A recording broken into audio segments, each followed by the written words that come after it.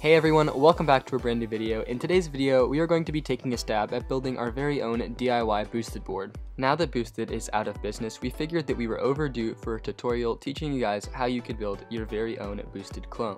We tried to emulate the feeling that the boosted board has by using the same deck that they used on their V2, the loaded Vanguard.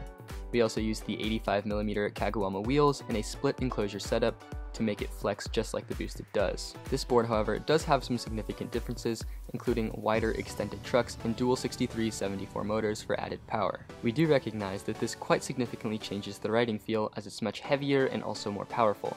However, this was definitely intended because we were looking to make something pretty torquey. So with all that being said, let's get into how we made this board.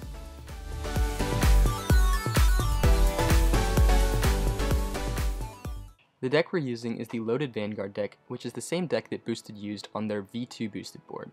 This deck has plenty of flex to absorb many of the vibrations for the rider. It's a premium, top-of-the-line longboard deck that's very popular. One of the most iconic features of the boosted board is the bright orange orangutan wheels, so we decided that we use the 85mm Kagawamas. They're slightly larger than those used on the V2 at 85mm as opposed to 80. They're soft, grippy, and wide, and feature the Kegel core, which we absolutely love. The trucks we used are the M-Board's extended caliber trucks. For a boosted clone, you could just as easily use standard caliber trucks, but we wanted to be able to hit dual 6374 motors on them. As you can see right here, they're quite a bit wider than a standard pair of longboard trucks and feature longer axles and hangers. The sole reason for not choosing caliber trucks was just so that we could fit 6374s instead of 6355s. We are going to be using some Red's Bones bearings, which we immediately put into the Kagawama wheels. Simply slide a bearing onto the axle of a truck, and then firmly press your wheel onto the truck, forcing the bearing into the hole. Then repeat this same process for the other side. The pulleys that we are going to be using on this build are the 38-tooth Kegel pulleys from Evolve Skateboards. These are bearinged pulleys, which means they have a bearing inside that goes on the axle. They're made for a 10mm axle, but we only have 8mm, so what we're going to do is replace the 10mm wide bearing with a standard 8mm skate bearing. All we did was use an Allen key to pull out the 10mm bearing, and then put the 8mm bearing in its place. This is a crucial step to make sure that your pulleys spin nicely on your axles. You will of course want to repeat this process for the other wheel pulley too. The Kegel pulley perfectly matches the Kagawama wheels, and all you'll have to do is to align the pegs on the wheel pulley with the core of the wheel, and then just push firmly into place so that the wheel pulley slides in. Make sure you get it nice and snug in the wheel, that way it doesn't come out.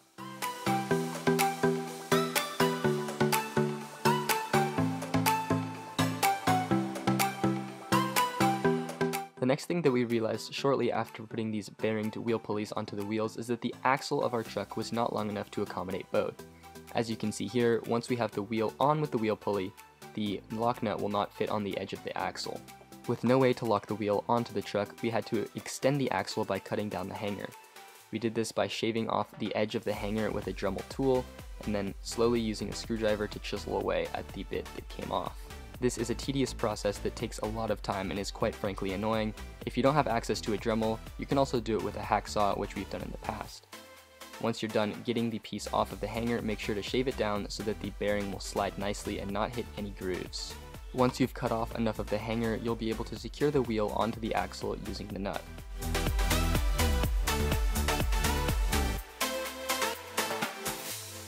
The motor mount that we are using for this build is a Caliber 2 idler motor mount from Board Dynamics.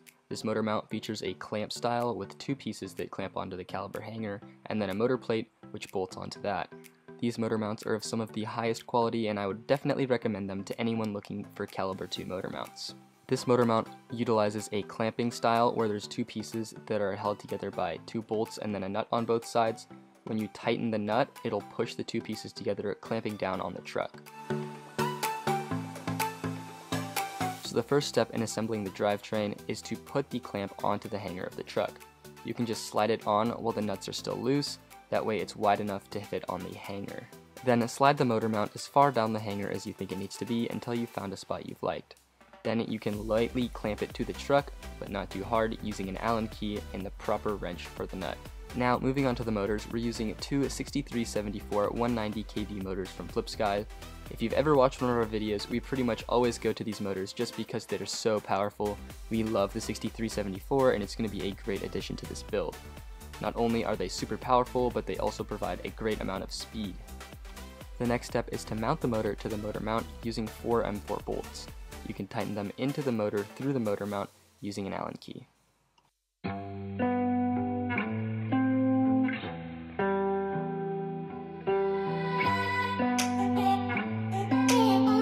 You'll notice that we've got the motor phase wires orientated in a very specific way so that they're facing back towards the truck.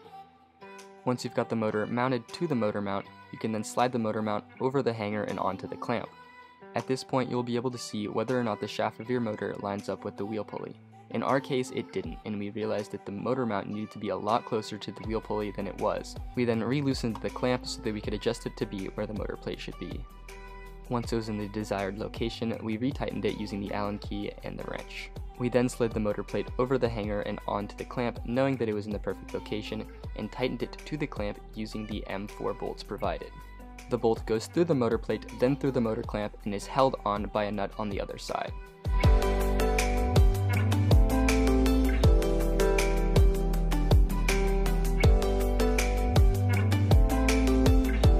Once the motor plate was attached to the clamp, we put the keyway into the shaft of the motor.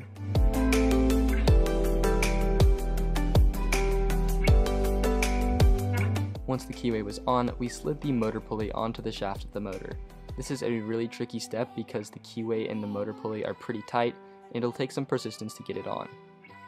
The belt we are using is a 320mm HDD5 belt, which we got from Polybelt.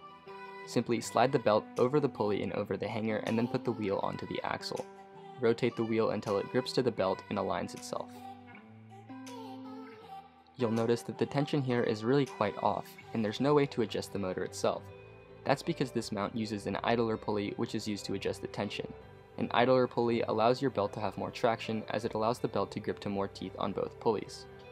Simply slide the idler pulley through the pulley on the motor mount, and then press it against the belt to provide the proper tension.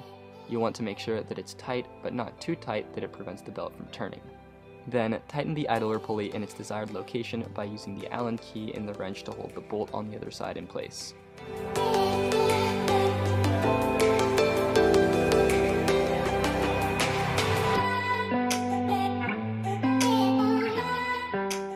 You'll then want to repeat this exact same process except for the other side to mount the other motor to the truck.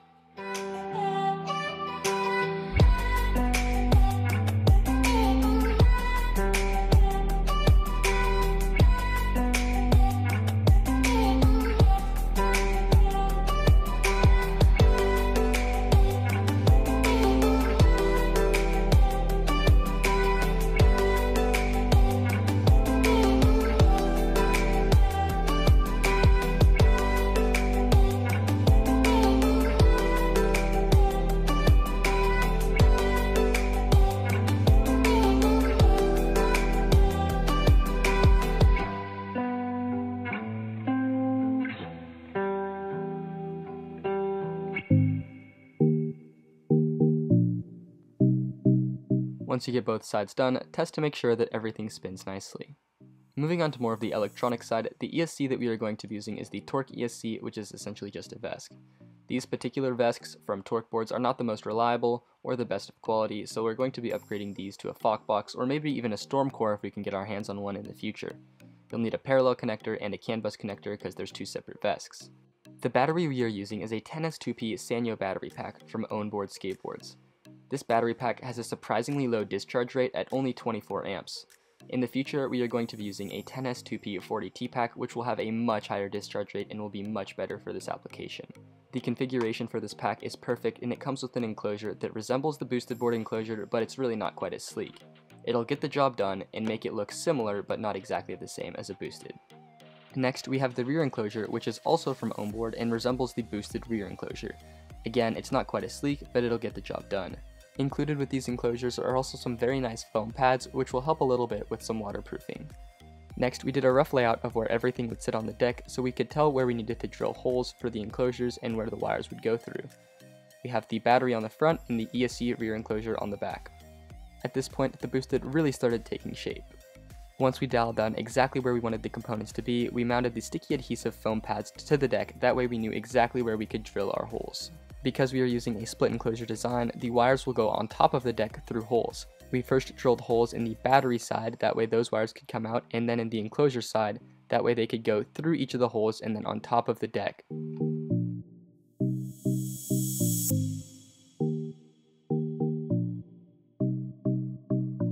We then used a router to cut a channel in the top of the deck that was the exact same thickness as the wire. The wires will then go inside of the channel. It was a pretty risky move that I really hated to do, but it was a necessity to make this board as close to the actual boosted as possible, with the wires going on top of the deck. We then threaded the wires through the top of the deck and the holes, and then cut the wires to the perfect length before soldering the proper connectors to them. The next thing we did was to use the Dremel to cut a little piece on the back side of this enclosure to allow the wires to pass through them. There was a hole on the other side, but we wanted the enclosure to sit the other way to make it look more like a boosted board.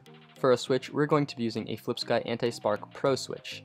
This switch works pretty simply by having an input and an output and then a simple LED push button switch. We soldered an XT90 connector to the output side of the power switch, which would go to the XT90 on the VESC, and then we soldered some 5.5mm bullet connectors to the input side, which would go to the battery. The enclosure came with a pre-drilled hole, so we threaded the power switch through the hole in an attempt to get it to fit. Unfortunately, it was a little bit too small, so we had to go back in with our drill and make it a little bit larger to accommodate the switch. Once we made the switch the perfect size, we got the switch back in through the hole on the side of the enclosure and threaded it through. We tightened it in place to the edge of the enclosure by using the nut. The result was a pretty flush and nice looking power switch. We then went to the portion of the wire after the out section on the power switch and spliced it open with a box cutter to expose some of the wire. On both the positive and negative wire coming out of the out section on the power switch, we soldered the positive and negative wire from the percentage indicator, that way it could determine the voltage and thus a percentage. At this point came the real challenge, fitting everything into this minuscule enclosure. Our ESCs are pretty large, so it was really difficult to fit them both in. If we had something like a Unity or even a FlipSky Dual 6.6, it would be much easier to fit everything in. But at this point, we just spent a couple hours tinkering with the best possible solution to get everything to fit in nicely.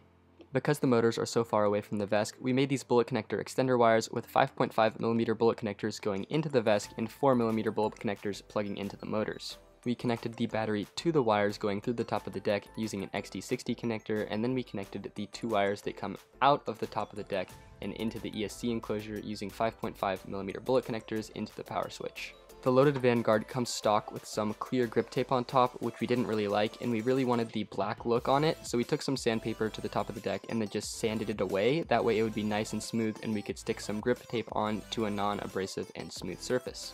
You'll also notice all of the threaded lock nut inserts on the top of the deck, which for some reason the footage is gone for and we weren't able to find it and edit it into this video. Basically know that we put these threaded lock nut inserts into the top of the deck, that way we could put a screw on the bottom of the deck through the enclosure and bolt it in. After we did this, we put the grip tape on top of the deck. We made sure to keep the wires nice and flat, that way the grip tape would keep them pushed down and nice and flush with the edge of the deck. Once the grip tape was on, we made sure that it was stuck on really nicely and cut it to the perfect size. We used a box cutter to cut out the outline after making some nice grooves with a rasp. We then mounted the front trucks to the deck by using a riser pad and then mounting the trucks on. We then plugged in the 5.5mm bullet connectors that go through the top of the deck into the 5.5mm bullet connectors on the inside of the power switch. We then plugged in the two wires that go into the percentage indicator, and after that we plugged in the power switch into the power switch that's in the circuit. We then plugged in the XT90 connector from the power switch into the parallel XT90 connector that feeds into the VESCs. All of the electronics were then mounted into the enclosure using Velcro.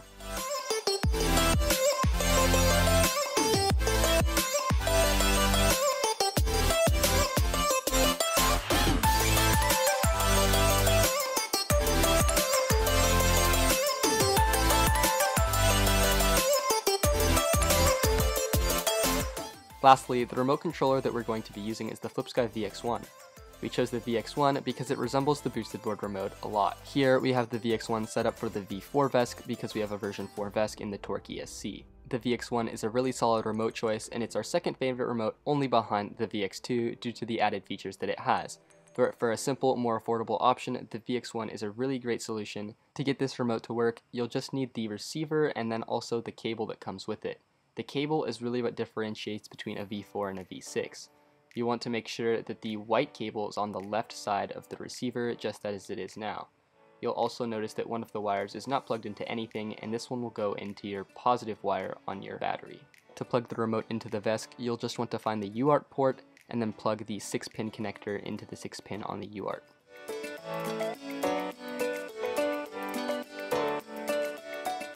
Like I mentioned earlier, the white wire that comes out and is not attached to anything will go into the positive wire from your battery. So we just exposed a little bit of wire and soldered it to it. After that, we connected the sensor wires onto the sensor wire ports on the VESCs. That way we could run our VESC in censored FOC mode.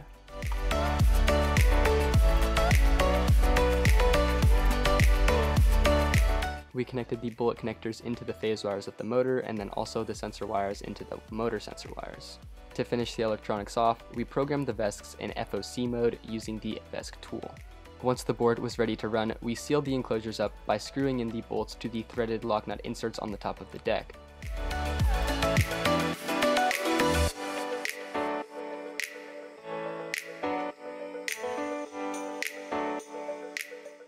For a finishing touch, we added these little motor wire holding clips to keep them nice and organized.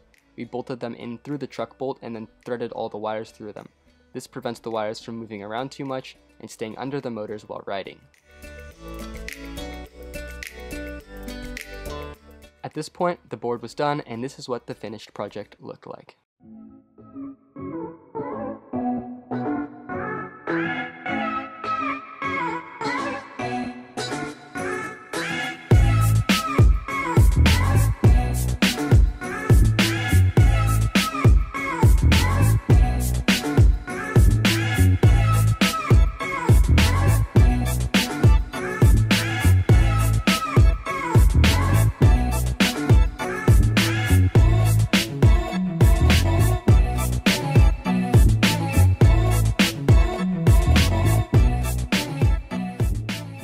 So there you guys have it. That's how we built this DIY boosted board clone. I'm honestly more than happy with how this build turns out. I think it looks pretty dang good for a boosted clone.